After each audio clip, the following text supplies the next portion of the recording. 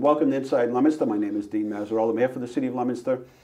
And, well, we're still on remote taped version because LTV is getting a new studio. And so today our show is being filmed from Emergency Management right here at 37 Carter Street. See, it's embedded in the brain. Jim LeBlanc, no stranger to the show. He's the director here at Emergency Management. And, yeah, we want to get a chance to stop down, and it's been a little bit, Jim, that we've actually been here.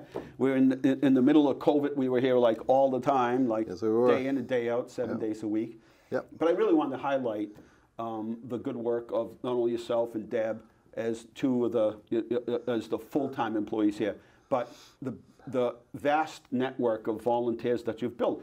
And over time now, since COVID, either people were out of work, but wanted to find a way to give back to the community, and so you've recruited some new volunteers. Yeah, about 13 new people. 13, all with vast sort of backgrounds and bring amazing backgrounds, experiences, and they're volunteers. All volunteers. Yeah. Yeah. In fact, one of them was he was working in the communication almost 6 days a week.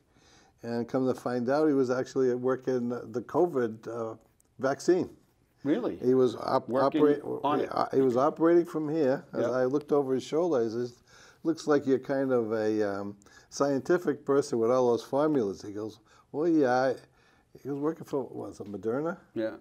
And he was actually working on the vaccine, but he was working from here because he was working remote. Right. The same time he was remote, he could fill in and he filled in with here. Wow, isn't that remarkable?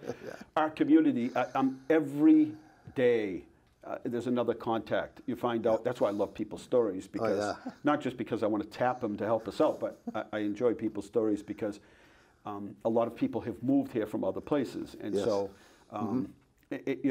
we both know a lot of people, and we know a lot of people and what they do. But then there are a whole lot of people that we have no clue what some of these people do. And COVID was certainly something that, for me, whether it was a school issue or any, what are the numbers or whatever it might be, brought out the amount of talent that's here in this community. I'm like, it's amazing. Yeah. In fact, the feeding program that we've got going on in the city of Leominster is amazing. We got about 8 people that volunteer every other day, delivering about 1,100 meals to all of the students that need the feeding, and elderly that can't get out. And I'm just blown away by the attitudes, how good it is, and how consistent they are. And this has been since February that they do this continually. In fact, we had one couple actually cancel their trip across the country because they felt the need was great. They enjoyed seeing the people getting the food, and they're still at it. Our office, I mean, obviously, being mayor for 27 years, you know a lot of people. A lot of people have good experiences. So they just say, you know what, I'll just call the mayor's office. They've always been responsive. They get back to me. That seems to, why not go right to the top and get this problem straight? No, that's a good thing, and that's fine. That's what we enjoy. But we have not received one piece of criticism about not being able to access food. And I'm reading these horror stories from, these trade publications that we get. Now they're all electronics, and they're not in magazine form anymore. So they can send out articles every day of the week, and they do. And these horror stories about people not being able to get food, and I thought to myself, we haven't got the network of emergency management and some of the churches and Ginny's and Catholic Charities is up the street now, just literally a stone's throw over that hill, right up the street, and all these different agencies, and United Way, and so United Way sort of pushing their resources over to other agencies, which help us. Worcester County Food Bank. There hasn't been one. I mean, seamless.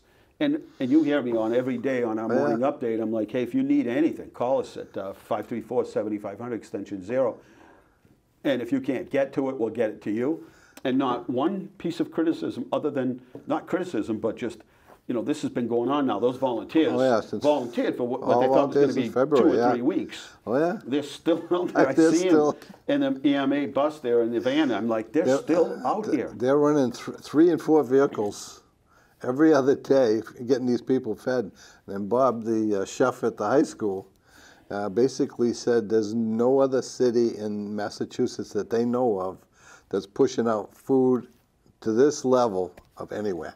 And the important part is that people might be able to access food, but it might not always be the healthiest choices. Oh, true. And I mean, if you stop at a quick gas station, get your gas, you run inside because you're traveling, and you want to grab something, there's very few things in there that are healthy, right? I mean, they're just not. And so there's food, and then there's sort of healthier options. And yeah, these are all healthy foods.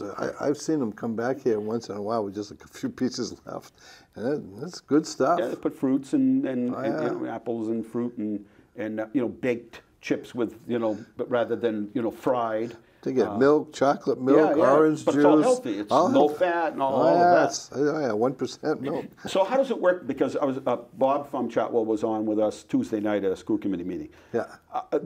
Who staffs the 2 apartment complexes, Riverside and Silverleaf? Those right now, you mean as far as food goes? Yeah. They have a staff there, and when we come up with the food, you know, on the bus or whatever, they're waiting for us. And we distribute the food. So you bring the food. We bring the food. And they have somebody there. And then they have somebody right there distributing it. All right, that's interesting. And so it made it clear. I didn't want to clog up the meeting the other night, but that's how I thought it worked. Yeah. So, and then let's move to the other piece, which is at Ginny's. They have a really good system set up where you call that phone number, and then they'll get what you need. Yep. And then you go to the side door, so you're not there's no interaction. And for the person that can't get out, Ginny's will call us, and we'll help them out. Right, and you can just deliver those. From this has been going on now since second week of February. It's September. You got that right. Yeah, I'm that's amazed. A long time. And if you come in and see the people's attitude, they're smiling and laughing. They're looking forward to the next run. It is just wonderful that we've got such great volunteers here. Oh yeah. Who feel that need. And highly motivated. Very much so. That's incredible. So let's and I want to talk a little bit about the recruitment part, because people do find themselves in a situation where they're retiring early, out, whatever the circumstance might be. Maybe in their life, their kids are older now, and they're like, okay, I've got a little bit of time, and I see the reaction from those who come here to say, hey, I'll give a few hours, and then the next thing is like, that was so fulfilling to me personally, right? Oh yeah, one of the women on the bus runs with the food. She's a retired mail deliverer. She loves doing this. Right. She's all set up. She's ready. But so there are many opportunities here. Yeah. Emergency management is sort of the umbrella for many functions, interactive between public safety here in the city, and then if there's a disaster, obviously emergency management pretty much is the single point of entry, so to speak. Yeah. In fact, this whole room in 2008, as you know, as you were here 2 o'clock in the morning when we were organizing that whole response, this room here, the Emergency Operations Center, was key to why the state thought, remember that? The governor came here because he says, I think the storm went by here. Yeah. I remember him coming in saying, a little embarrassed, you guys are more prepared than we are, kind of, right? That was kind of funny. But it was. And then 2015, when we had all those snowstorms, I mean, it just never ended. And so this, again, became our hub for coordination. And so we built it for that reason and others, but it has really become a multi-purpose center, a training center for It's a training center, as you saw right just in now. There today. The amphitheater is in full use, been used. Yesterday was 7 in the morning to 11 last night, police department at their trainings. It's like this every day. Yeah. And that's why I said we thought we were setting up, we had ideas like, we need this. This is pivotal. When you have so many different departments, and National Grid, and at the time it was Mass Electric at the time, and National Grid did gas, and Boston Gas, 2 different companies. And then you have, all these other outside agencies, FEMA and MEMA, and you've got just so many pieces to the puzzle here. And to have that face-to-face interaction, have one place where we can we can meet, and this is a very long table here, where we can meet and put a plan together, face to face. We all have each other's cell phone numbers. Yeah. It makes recovery so much faster and easier. We talk about this table. The industry in Leominster is amazing. All this furniture you see around here is all donated by AIS. Yeah, when Bruce Botsman called me from AIS, he says, "Hey, we're shifting models in our display area, and I've got this 18 feet long yeah, table. I didn't say 18 feet, but he said, but I have this conference table. Anybody you think would be interested? I said, oh yeah, we could use one at the emergency management. We had sort of a leftover of leftover, surplus of the surplus. And he said, okay. And then next thing I know, you said, do you know what he's sending us? And I said, I don't know, a conference table and some chairs. And then when I came down here and saw all the other pieces, the credenzas, all the other pieces that came with it, I'm like, it's amazing. An expensive piece of equipment. Yeah. Oh yeah, around 10 grand. Yeah, and we're fortunate, and there's no business that ever says no, even when you worked at Foster Tech, if there was anything we needed. But you know, mechanical companies around here, suppliers, if there's anything that we need, they know what happens down here. Yeah, and this COVID thing brought a lot of that out. A lot of them felt that some big cases. Next thing you know, I had a skid of cases. Right. No, it's what helps, and I think the great part is, I talked to other mayors across the state and even other states, and they often feel disconnected with the businesses that are there because they many times will be located near the highway. The CEO and the people that work there come from other towns or cities. They go to work. You don't see them at the ball field. You don't see them up at Hannaford. You don't see them at Market Basket, at the festivals or anything. And a wonderful thing about Leominster still is that we know the people that own these businesses. They know us. We have that great interaction. We've built a good rapport with them. Absolutely. And that comes out in the long run. And I've talked to so many mayors who are like, yeah, we can't even get to see these people. There might be a chamber meeting that, they'll send somebody, but usually it's not the person that you can pick up the phone and call and say, hey, I need this. Can you help me with this? The industry's been awesome. The other thing we got here, too, is because of COVID, we created an office for MEMA. I have a regional director that comes here twice a week. Right. And he stays in his office, and he operates from here. Mm. So that's our new connection, is we become a regional office, not just a local emergency management agency. Yeah, we're working right now to be a regional pod, which is point of distribution for the state because of our central location. So when things happen, this will be the central location, and the materials will come in and then be distributed out. In fact, as you know, in the 2008 ice storm, we had the National Guard operator from here. Right. The Boston ambulance team was out front, and we dispatched to all the area cities and towns. Yeah. And during COVID, we actually had all of the masks and a lot of things were distributed right from here to all the area towns. And then we were very fortunate with the philanthropists, as you know very well. We gave out 46,000 masks. I told him, I was on a conversation the other day in a call with him, and I said, if you're looking for a way to measure this, first of all, nobody was set up. Now, other communities eventually got those masks, but nobody gave out 46,000 of these masks. He said the closest was 2,000 to 3,000 in the other towns. He says you did 46,000. They couldn't get them out, and they weren't set up to. And I think part of our success was getting the mask, but also training people, letting them know how to use the mask, why it was so important to use the mask, and then setting up in central locations. Right. We did 2 locations here in City Hall. Right. And I think one key was your daily TV broadcast educated the people where we were, what was going on, and I think that paid off. I think so too. And our numbers, we're an urban community. Yeah. Manufacturing remained open during the process. We were, City Hall never closed, and municipal buildings, maybe you couldn't come in, but we never closed. Yeah. There were people in the buildings, and I think it was pretty seamless. We found ways to get the job done. But I think that was the reason why we saw so many of our cases drop so fast, is because of the coordination. And again, comes back to emergency management. We had volunteers. It was cold in February, and people, caught the sun and like, yeah, it's not bad out here. I'm like, it's cool. It's worse than bad out here. But you see the you know, the difference it makes to have, you know, and committed volunteers. And even during this COVID thing, why was industry working in this town but not other towns? Right. But you had AIS supplying all these different hospitals with extra furniture, the military contracts. We have all the respirator lenses were being made in Leominster. Right. All of this extra stuff was being built right here in town. Containers that you put the aggregate of some of the PPEs, right? Yes. So some of this liquid stuff had to be put in containers where the containers made right here. Oh yeah. Right. Yeah. So that, you know, as I was thinking on Labor Day, the workforce was probably scared, right? And well, they are working through the, you know, the working through the crisis.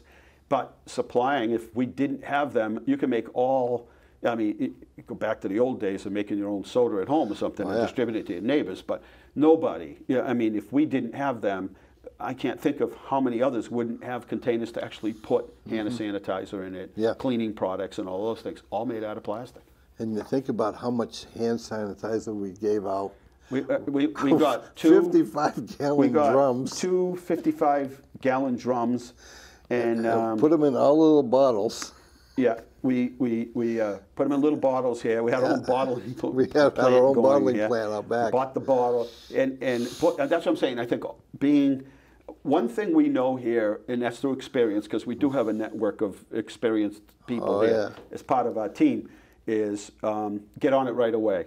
Oh, yeah. You know, it's get on it, communicate, and do your absolute best. Don't wait for somebody to say, hey, you got to get hand sanitizer. Oh, no. So we knew, like, where can we get hand sanitizer? And we're thinking we do a lot of work with a company that supplies us with those porta potties. Yep.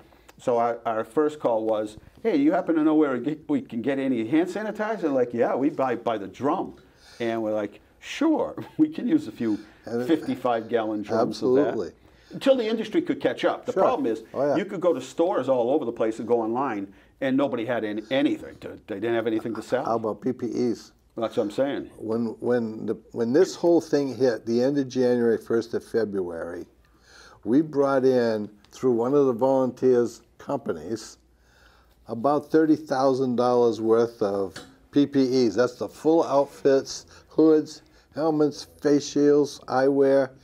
And the first 2 days, we outfitted all the rest homes in Leominster. Anyone that didn't have PPEs, we contacted every one of them, outfitted them first. Then we outfitted Leominster Fire, Fitchburg Fire, Townsend, Lunenburg, Shirley, all those Princeton. communities ended up coming here. We issued out probably 4,000 PPEs in a matter of days. And when it's first hit, because nobody had anything, and nobody could get it. I remember people calling nursing homes saying, we can't get materials, we can't protect our employees. And right away, I mean, we gave them what we could. And in fact, somehow the word got out that we were helping everybody out, and Quincy Fire and Police called here, and we don't know how you guys are doing it, but we don't have anything, so we even outfitted them. So. You're watching Inside Leominster. My name is Dean Mazzarella, Mayor for the City of Leominster. And yes, we are sort of reminiscing here, but of something that still continues on. But it is part of our follow-up, really, to sort of see where we can improve, and that's what it's all about. For emergency management, it isn't. It's interesting because they were about less than a year ago. You were preparing for a pandemic. Oh, absolutely. Was that December or November? We were in December. We were running tabletop drills on the pandemic, and I had some of my volunteers looking at me saying, what the hell are you doing? What is this? I mean, come on, now you're wasting our time, right? And I remember the day you called, you says, Jim, are we going to be ready with a plan for this? I go, let's send it right over to you. Yeah, and you did. And I was like, oh, that's right, we did this pandemic planning. It's hard to get, when you're doing tabletop exercises, it's hard to get people to imagine, you know, a trail derailment. And, you know, it's hard to picture those things. But we've had them all. We've had plane crashes and trail derailments. Several plane crashes. Rollovers from oil tankers and, you know, blocking streets and highways. We've had the Route 13 bridge closed down because the main water line or sewer line broke or the gas line broke. I mean, we've had all of those emergencies and ice storms and snowstorms. So for us, it's not. It's just being prepared because it's just a matter of time. Yeah, and my motto is prepare for the worst and hope you don't have to use it. Yeah. And I think that's yours too. Absolutely. Like, hey, we can always put it away. Oh, yeah. Right? We can always freeze it, as they say, right? We bought too much of this. Well, we'll just have to freeze it. But being prepared is an absolute necessity today. And it's unfortunate that other communities that didn't, I get those interactions constantly about, it's too bad our community didn't take this more seriously. Seriously, yeah.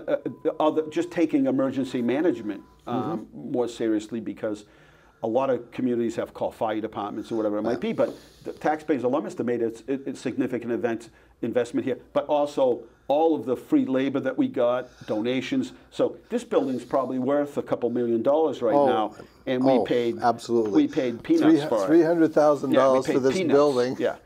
And then you how much see are what's donations, here. Right? Donations is over $400,000. And the building's probably assessed at a couple $1 million at this particular point. And in fact, Sheriff Evelidis was here a few months ago. He gave a tour because, as you know, we use some of the community service program for painting and cleaning here. And he went through, he goes, I just can't believe what you got here, because he says, I went through other EOCs like in Worcester. He says, you have more, but you paid a tenth of what they did. Right. Yeah, they contracted out, bid it all out. They did. And so the taxpayers made an investment and didn't complain, because they understood the importance of when, and it's the saying of it's not when, it's if. It's something always happens. if. We want to be prepared, and in every situation, we've been able to do that and do it successfully. When we had the ice storms and everything, first to get our electricity back on. Because we could we could get tree cutters that are certified to cut around lines. That way National Grid can restore the power. I still remember that night, because it was like 2 o'clock in the morning, and you said, when people wake up in the morning, I want them to hear chainsaws, trucks, bobcats, and equipment. I want everybody to know that we're on this. And I think he's retired now, but he was said to Ralph Person, I don't care where you get those trucks. Yeah. And he had them coming in from New Jersey. Everywhere. We're on the phone, Virginia. They were coming from, I remember crews pulling up at 6 o'clock at night, because it took them that whole day to get here. Right. And they're like, I said, you guys need to rest. And they're like, no, we're ready to go to work. And just all night long, chainsaws and these bobcats that just picked all the brush up and fed them into these giant chippers. Right. And off they went. And I think the other thing that happened is a little bit of confusion from MEMA. And because they wanted everything to go through them, but they weren't really organized to be able to do that. So once I realized that happened, we got on the phone next day, and I called all the mayors who weren't impacted by the ice storm. And I said, can you send chippers and bobcats and help? And I remember seeing these giant generators coming in from Boston and Quincy and Waltham and Braintree, and they came from everywhere. And people call and say, there's a crew in front of my house from Braintree. And I said, Braintree? Yep. Everybody sent something. Oh, yeah, the cooperation was amazing. It was kind of fun to watch, actually. It's fun to watch now. It wasn't at the time. It's like, I tell the story seldom, but when I knew this was serious is when I made my way to the top of one of our hills here in Leominster. I could actually make my way. I could actually get up. And I went to the top of the hill, and I could only see just a few lights on the south side. And that would be that area near the Sunoco Central Street area. Still had power. I don't know why. Came from the substation. That was about it. It's one of those things that when your power goes out in your house, but all of a sudden there's one plug that's still alive. You're like, where's that coming from? And I just remember looking, saying, this is one of those, Houston, we have a problem here. The whole grid was out. But the second storm was actually worse, which is the snowstorm of Halloween. Because this affected the grid. So I was looking out again, saying, the city's out again. But then when I talked to representatives from National Grid, they said, but what's different about this is we got problems at the grid. In other words, out in Sterling, those substations, that's where the power comes in. You can fix all the lines you want in the city, but until that's fixed, nobody's going to have power. But we still could work on, we could still prepare for it so that once it was up. But these storms were nothing I ever remember growing up. Blizzard of '78 certainly impacted us, but the sun came out. It was like back-to-back storms. Tuesday, Wednesday, whatever it was, we shut down for a long time. But at the end of the day, the sun came out, things melted. It wasn't a 2 or 3 week episode. And having an emergency operation like we got here, I remember on the second or third night We had the National Grid was here like 2, 3 o'clock in the morning. The deputy fire chief's here, and she goes, "I'm moving all of the trucks out of this area of Whitney Street." He says, "What about the corner of Whitney where the big complex is?" She goes, "Well, there's only 1 meter there." He says, "Yeah, for about 300 people." Wow. So she shifted right from here. So it showed that having all the people to communicate paid off. Yeah. No, and it got us direct resources. Like, we're not sitting around waiting for somebody to tell us what to do here. Oh, no, no. We already have a plan. We're going to work, and that's the way we dealt with COVID.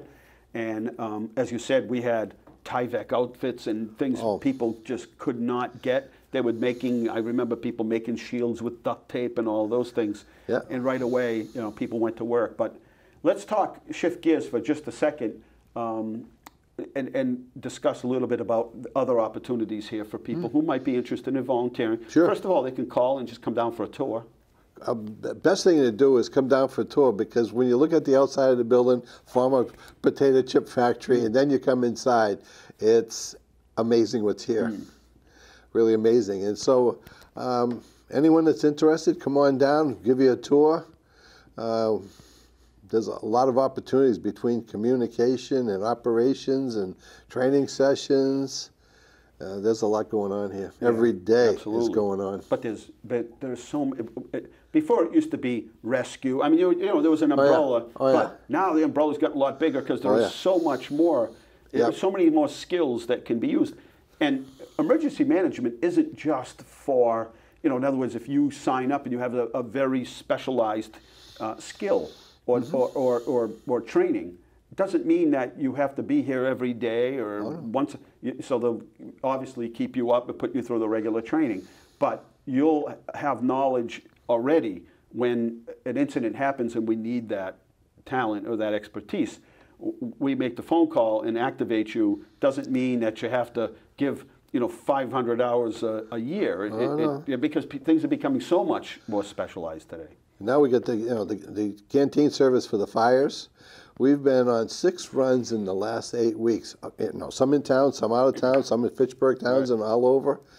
But that's an active unit, and we just got a new truck, as you know, from Homeland Security. $100,000 something. $125,000 truck, 0 to the city.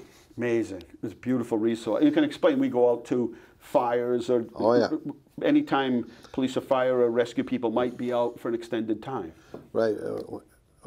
In this town, which is kind of unusual, if there's a major fire, we work real close with fire prevention, and we move all the people right here, because sometimes it's 2, 3, 4 hours before a Red Cross gets here. So we get the people calm down. We have teddy bears and things for the little kids. Beds, good beds, cots, we have a full certified kitchen back there. Oh yeah. And go into operate. And one of the things, and what started that is, I remember going to a fire on Colburn Court, or off of Colburn Street. Oh yeah, Colburn. Yeah. And it was a big apartment complex. And I just remember, the police and fire were trying to understand who was in the building, and people had scattered. And then friends start showing up, and relatives, and hugging. I get it, but it's a very traumatic time. In the meantime, little kids are watching their house burn, and that's traumatic. That's something that takes years to erase. So our thing is, let's gather everybody. There's no benefit to have them there. Let's make sure we know who's supposed to be there, who isn't there, but so we don't get misinformation. So that we make a clean sweep. The fire department is going to want to go in and make sure that nobody's still in the building. But that means, pets and other things, so that's important. Oh yeah, we bring the pets right in here. Right. It could be a crime scene, so they want to talk to witnesses. So this way, we send our bus out, we pick everybody up, we bring them all down here, and they're out of the elements. It's never a nice night or day when there's a fire, unfortunately, and so we can get them here, and sometimes they ran out of the building and maybe a neighbor gave them a blanket, but... The last few fires, they did just that, and we got them here. We had clothes, we had shoes, we could get them set up. We could get them set up in hotels right away. And then the Red Cross, they're an agency that operates by region, but it could take a while before they get out here to start the process. Yeah, because they've spread out so far now, it takes 3, 4 hours before they get here. But they do give them a stipend once they get here. But why make them wait Oh, yeah, for 3, 4, 5 hours till they could get people here. Yeah. So now we're able to assemble them, bring them here, bring them away from what's going on and what happened, get those kids, you know, they're watching TV, there's some games here, there's some things for them to do, recharge their phones, whatever's going on. Whatever it takes. In fact, if they have no phones, and we had 2 cases where the phones were caught in the fire, burned, and we keep in the office there these track phones. And we give them that phone to use so we can communicate with them until they get on their feet. Right. And then they give the phone back. Right. And that continues on even after the Red Cross leaves. Eventually the Red Cross has to leave, but sometimes people need help getting an apartment, or they need help getting furnishings, and so we have all those contacts where we can get brand new furniture for them if they need to. It is amazing. Almost every one of those people that I know of in the last few years that have been burned out are better off today than they were before. You're watching Inside Leominster, and we're doing a remote today where we are taping from 37 Carter Street, which is our emergency management center, and this is the EOPS, what we call the Emergency Operations Center, and it's critical every day of the week, and it's an ongoing mission. This is a very busy building. We use it for citywide training. We use it for nonprofit groups use this. Other state agencies, other military groups use this. We've lost count of 0 days when this building, well, as you said yesterday, booked out 85% of every month. And it gets good use, and it allows us to collaborate with other agencies and departments within the city, building good relationships with those agencies. We have a kitchen here that's basically it's a restaurant, not a kitchen. It's so Shoal and Farms use it all week to make jellies and things out here. And what a great resource that is. So this has been a ongoing effort. And again, if you're interested at all, I'm trying to watch the time for you guys. But if you're interested at all, if you could let us know and come down, I'll take you for a little tour, show you the different pieces of this. There's radio and dispatch, but we need people that work on radios. We've had people that actually can tear these things apart and put them back together.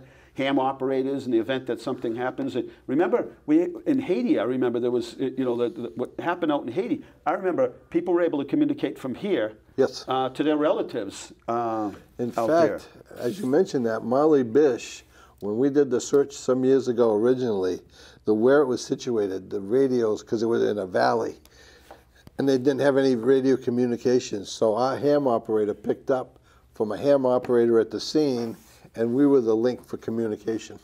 Amazing. Just amazing. We basically run a ham radio check every Sunday morning, every week. Amazing, huh?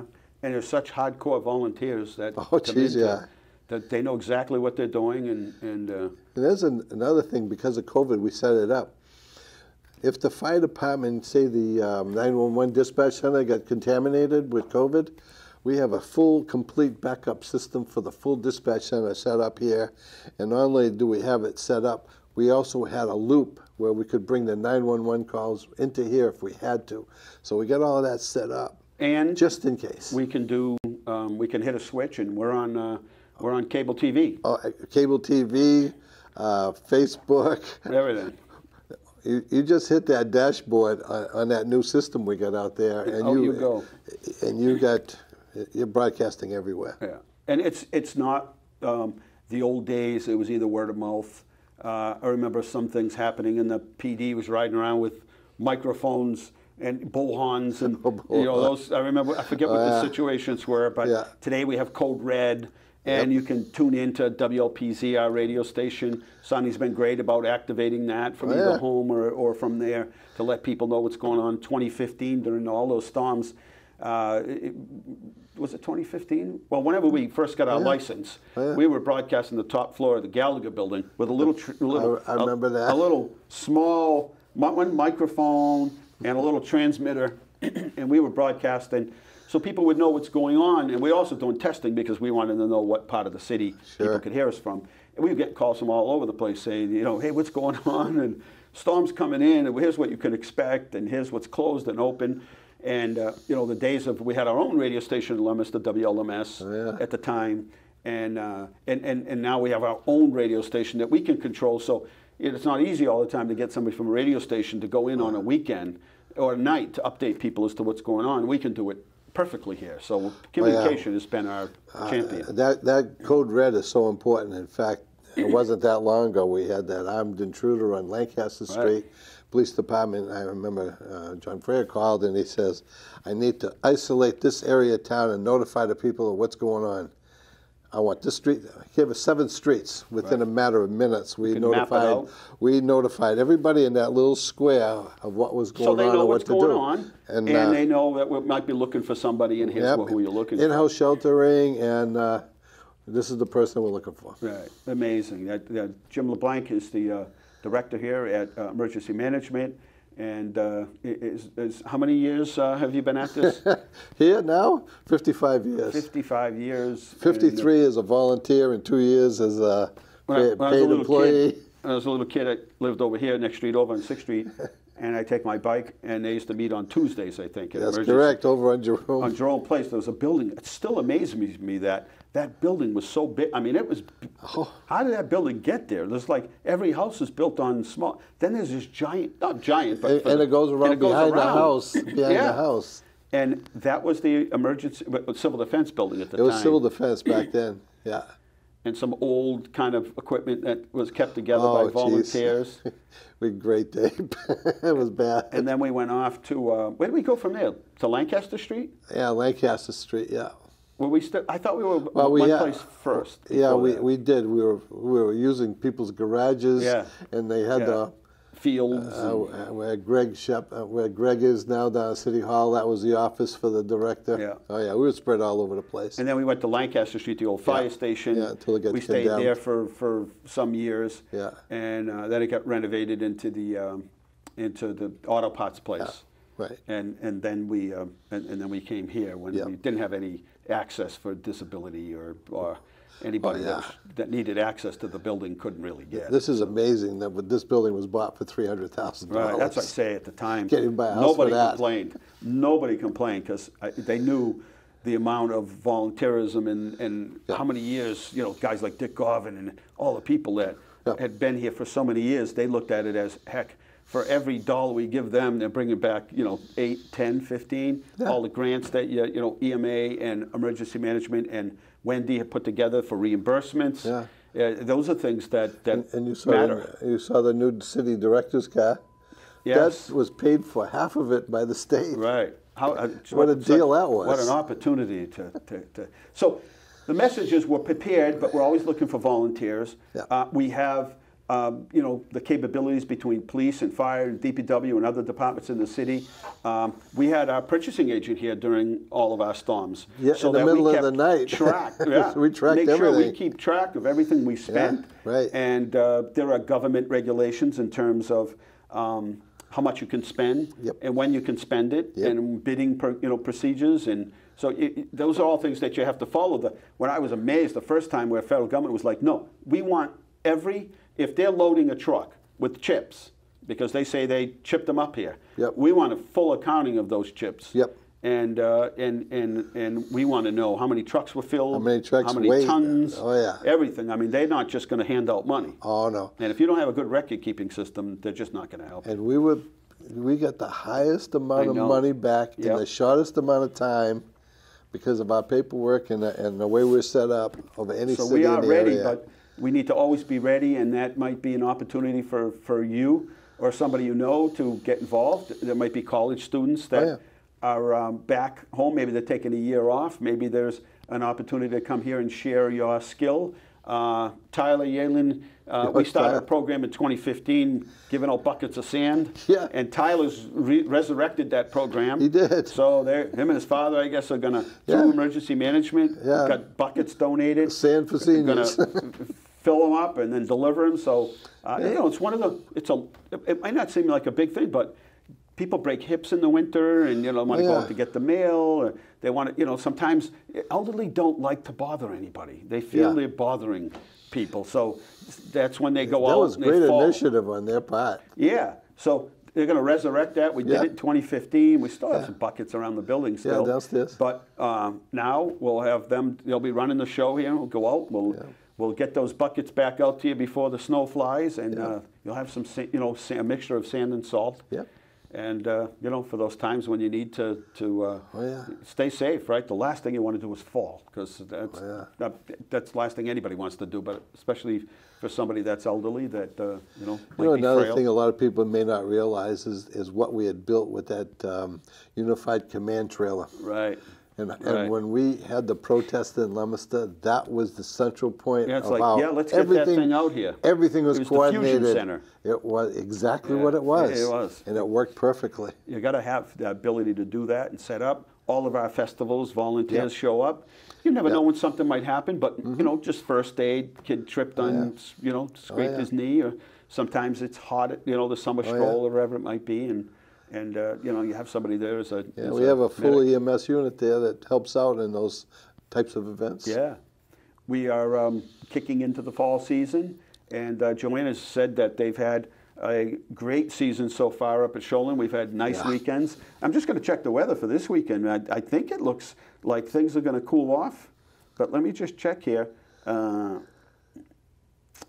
What's it under? Okay, it's under the business now. They put all the, somehow or another, Facebook took anything related to business, what they classify as business, and stuck it in there. Sometimes you have to go looking for it. It's like, I didn't know where it was. But let's see, let's look at those. So it looks like tomorrow, Friday the 11th, September 11th, is, you know, basically a 74 degrees, and Saturday another 71 degrees. So this is apple-picking weather. Oh, this is good stuff. A stray shower maybe on Sunday, but this is like they're open 7 days a week till 5, and this is perfect weather. And they have so many varieties. Joanne was saying on our show when we taped it a couple weeks ago, like 35 different varieties. They come in the other day with some apples. I couldn't believe the they're apples. like pumpkins. And you know, out in Pennsylvania, they don't have any pumpkins yet. We had our pumpkins like 2 weeks ago, and they're coming fast. Gourds, anything you need. And remember, sometimes people say, well, geez, I can get apples cheaper at Walmart. And I'm like, well, I know, but it's supporting you own a farm. If you're a resident here in the city of Leominster, you own a farm. So this is your way of supporting. When I go up there and I spend $50 or whatever I spend, it's not because I needed all this stuff. I mean, I take it, I give it to other people, I spread it around, I take the gourds, I bring them to my store and decorate it, we bring them back to City Hall. It's because I'm trying to support our orchard, right? And so I look and sometimes, you know, I buy apples and I'm not even sure who to give them to, like, who needs apples? Hey, anybody need apples? But it's a great place, and it's one of the few orchards that you can visit 7 days a week unless we're spraying at your orchard, and we always wanted to keep it that way. It's awesome up and there. It's grassroots driven, and they obviously need volunteers as well. But this is like the perfect time for that. They still had some blueberries, weren't many left, but peaches, and just a perfect place to come. And so remember that. I know people go to other orchards and stuff on occasion. I get that, but remember, this is your orchard. But this orchard overlooks the city. It just overlooks everything. There's few other orchards that are like this, and I've seen some beautiful places, but nothing like this. And trails, and it's become the hub. And Joanna said they've had a couple of great weekends up there, and they need it because they have to. You know, there's a lot of expenses to you know, operate that. Tractors and it's very expensive, and so that, and this Saturday is the 12th, and I say this because it's taped and we'll be playing it at different times. I don't want you sort of out there looking for yard sales on the you know, 19th, but on the 12th are going to be a citywide yard sale. So if you call our office and see this today or tonight, 534-7500 extension 0 will get you on there, and it's interactive. It'll be on we have a map on our Facebook page, Leominster Community Development Facebook page, and then you can go see them all. Yep. Jimmy, you could go see every yard sale that there is on Saturday. And then on Saturday, Mrs. Schofield is going to be 108 years old. No way. They're celebrating her. Now, Louis was 104. Yeah.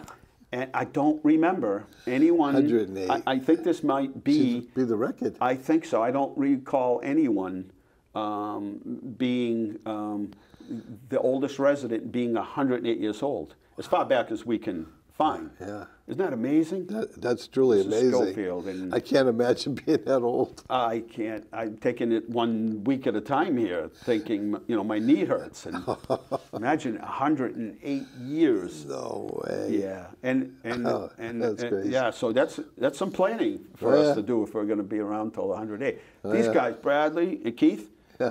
I mean, I said this at graduation. You're going to be around the class that just graduated, 2020. They're going to be around. I mean, 95 to 100 will be every day, but most of them. So that means they've got some planning to do. They've got you've got some. You need to get a life insurance policy. You need to get an IRA, right? Oh, you need absolutely. To start, you need to start putting some coin away, because if you don't, you won't make it. Well, I can't imagine a pension program keeping up with that. I can't imagine I can't imagine a health care plan that can keep up with that. No. And then Social Security. Yeah. I mean, if just in 20 years, if everybody's 2040 and everybody's living till 90 or 100, and the retirement, 65, 72, eventually it won't keep up. No. Just remarkable. So we are trying. We're trying to organize Halloween. I know some places have already canceled it. We're hoping the state will allow us to have it, but we haven't canceled it because we do think there is a way to pull it off safely. Yeah. And so they're wearing masks. Exactly, but we're engaging. We're getting the community to start talking about it. And from when you have conversations, good ideas come. Oh yeah, right. And you know how my house is usually set up for Halloween. Yes, corner of Washington Street. Looks good. Yeah, Spooky world. Not only do people love decorating, but having the kids come to the house. So I mean, there are a couple ways to do it. You could put candy out front. Oh yeah. And then just remain or keep it 10 feet from the house, but still give a wave when the kids come, and the kids can take a piece of candy or whatever. And you have a little bit of a line going in if it's a house that gets a lot of attention. So you have a line going in. I mean, I got ice cream the other day. Everybody's so programmed, to everybody keeps automatically, without even looking on the ground. They got it all laid. They just keep their distance. People keep their mask on. Yeah, when they get their ice cream, they go back to their car or they go back to a remote area. I mean, 99% of the population's got this down. Oh yeah. Yeah. We've been in training now since spring training started in February around 1st of February. We got this down. Saw a couple bus tours out there this past week. Yeah. And that was interesting because they've got it all. The churches, if you go into church, St. Cecilia's has got this whole thing, roped off. Here's where you can sit. Here's where you can't. It's all spread out. But it's a good thing. Yeah. About time we get back to living our lives normal. Well, to me, it's not a big deal anymore. No, I don't. I mean, some things get, like I was saying the other day, some of these fast food and donut places and stuff. Yep. I stopped at a Wendy's, not here in town, but I was traveling, so I had to stop at a Wendy's. Yeah. And completely closed, only open to takeout. So no dining, no bathrooms, and the same thing I've been seeing with donut places and coffee places.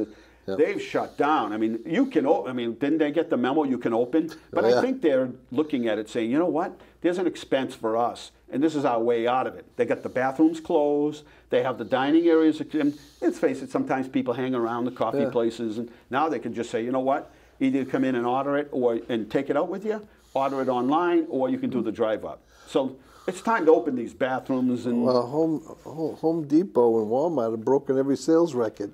Oh yeah, I mean it's. I saw my first Target brochure last weekend.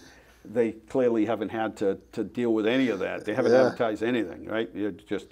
And it's been interesting. You can't even find a parking spot in Home Depot. And it's sad because a lot of the local businesses, a lot of small local businesses couldn't open. Right. Well, at the same time, when they could open because they had things that were essential, but other places couldn't open. So therefore, you could buy the same product that they sell at your small local business there.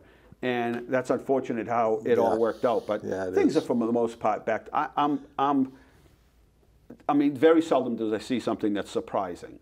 I can live with it all. So we're going to try to pull off, you know, Halloween and maybe ladies' night out during the fall, where it's different restaurants that are participating. The restaurants have done a great job. They have. Somebody called me just last night, I don't know, 3 o'clock, 4 o'clock, and said they go to Global Gym. Yeah. And we've done a couple shows from there and said, it was a doctor that said this. It said they have gone not only above, but way above and beyond what was necessary, and so have many of the other health clubs in town, so that they could open to their members, really have gone that extra distance. As you mentioned, doctor, remember what the dentist did in the whole city? Yeah. They pooled all their supplies, and they brought all the supplies down here so that we could share them. Sure. Amazing, huh? And that's the story that someday we'll put all the pictures together, and we'll have Keith or Bradley to hopefully to put them together for us. But this should be in, you know, part of the historic. This should be part of the recorded history of something that happened. There wasn't much to go on in the last pandemic. You know, it wasn't 1918? much. Yeah, there was some pictures and some things. things. Yeah, whole streets next to us, they lost whole families. Yes, but we didn't have much to go on. And today we have so much technology. We need to kind of put it all together and wrap it up, and so that we, you know, generations from now, they'll be able to look back and say, wow, that pandemic of 2020. I had to do. You see Bradley's shirt over there? You see what it says? Oh, yeah, I had the last year. What do you think, Bradley? What's it say in the back? Let me see. It's a boys' state shirt, because we weren't allowed to hold our boys' state program this year. Yeah, too bad, huh? So, but it's also appropriate for anything. But you know, it's strange because 2020. How much time we got, guys? Less than 5. Okay. About 4 minutes. 4 minutes. So 2020, like I thought 2020 was like, remember 2000? Although 2000. I remember 2000. Well, only because all the computers were going to die. Computers were going to die. We were all like staring at, like we had first night, and we all ran into my office, and everybody was just like staring at the phones and the computers. Like we thought maybe that, and we did. We started back in September when Charlie was here, going out to different groups and explaining this might happen. What does that mean if it happens? We're here in case it happens. Could there be a military attack if this happens? All of those things were sort of circulating, but this was supposed to be like 2020. What a cool thing, right? With 2020, the kids that were going to graduate from college or whatever it was. 2020, just kind of like we made history by 2020. The census, 2020, all these things were going to happen in celebrations to 2020. And instead, what we got is a challenge. Right? We got challenged in 2020. Maybe maybe this was the year of the challenges, to see how we would do in a civilized society with so much technology around us. What would we do with it? And so that's why we want to bundle this all and tell the story and put pictures together. Well, I'll tell you, MEMA contacted me there about a month ago. They said, have you put together an after-action report on everything at COVID? I had done it. He goes, you guys are so far ahead of the Well, we started a lot earlier, too, He says, there ain't nobody that came close to you guys. That's what it's all about. We're sort of running out of time here. Thank you to Bradley and Keith for putting this together. The bells will go off soon at St. Cecilia's. Oh, they will. And that's how we know the time down here at 37 Carter Street for everybody. I was laughing the other day. I'm like, we don't need watches around here. We got whistles that go off at the fire department. And bells. We got bells. We used to have remember the air raid horn that was over by Economy Paint. I remember when it got stuck. Yeah, it got stuck and they couldn't get it off. Everybody thought something was happening, but the old air raid drill. I remember that. And they would go off at noontime and they would test that horn. Remember how I do remember that was? It was. Anyway, we're out of time here at Inside Leominster, and Jim LeBlanc has been my guest. He's the director here at Emergency Management. We are at 37 Carter Street. If you need any help at all, never feel that you can't, reach out. And then if you're interested in volunteering or being part of the organization, we can certainly use you. Want to give the phone number to reach us here?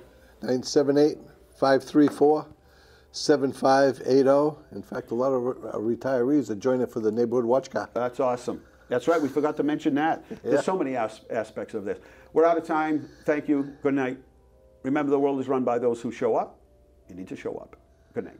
Have a good night.